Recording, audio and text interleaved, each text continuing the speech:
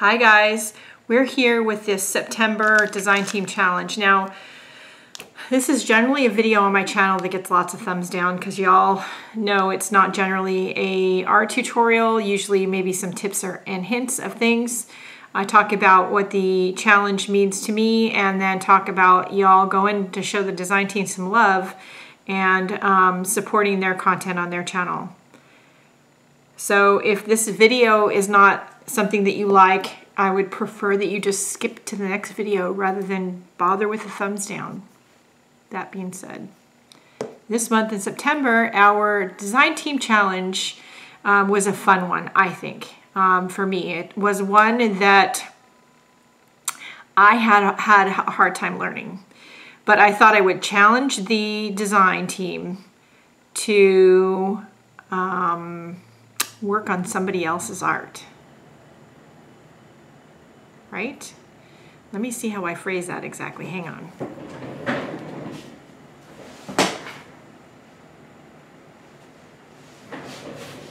Salvage my art.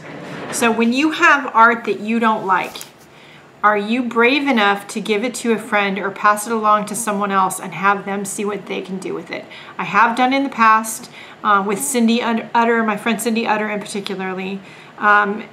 The first couple times I decided I really hated some art and it really needed to go away. It wasn't serving me anymore, and it was just bringing me bad energy and bad vibes.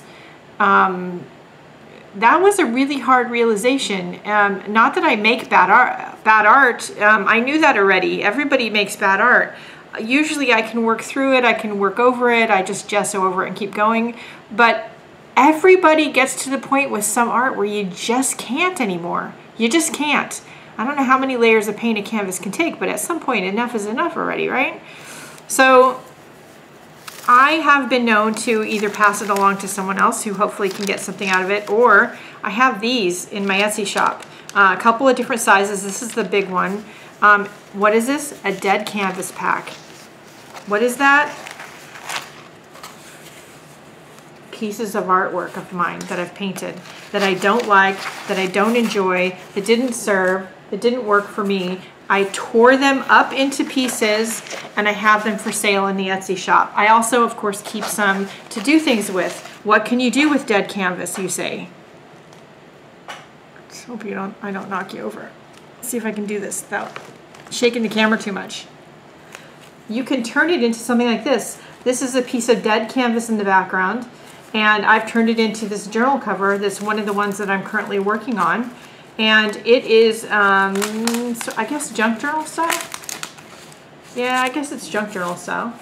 But it is a fun one to work on, and don't you just love the cover? So a dead piece of canvas can turn into something that's just gorgeous and beautiful and be this really, really fabulous journal cover. Maybe it can be a bookmark, maybe it can be an embellishment that becomes at some point a larger piece of art. You know, some of these you could cut shapes out of these and you could put them in a bezel. I was thinking of the word. You could find a piece of it with interesting marks and colors on it, put it in a bezel and cover it with resin, and how cute of a piece of jewelry would that be?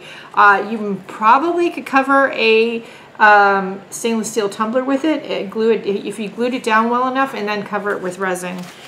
So how fun would that be? And it is always fun to, you know, like I said, send a piece of your art off to a friend and have them send you one of theirs, and then see if you can salvage it for them and they can do the same for you. Maybe you just send them a piece. How fun would it be to just send them a piece of dead canvas? So give it a try, see what you think. Let's see what the design team came up with. I can't wait to see. I will put the design team's blog page in the description below. Every week as their videos go live, I do make their links active. So on all of their links for all of their videos year to date are there. So start at January. If you haven't seen any of the design team videos, and believe me, there's some great content out there, start at January. Go watch the videos, show them some love, and see what you think. All right, that's it for right now. All the relevant links will be in the description below. If you'd like to support the free content here on YouTube and over in the Facebook art groups, click on my Linktree list of links in the description below. You'll find all the places to support said free content. Also, the places you can just follow me on social media, the website's main page, and all that stuff. So go check it out. Don't forget to like, share, and subscribe, and have a great day. Do something nice for yourself because you deserve it.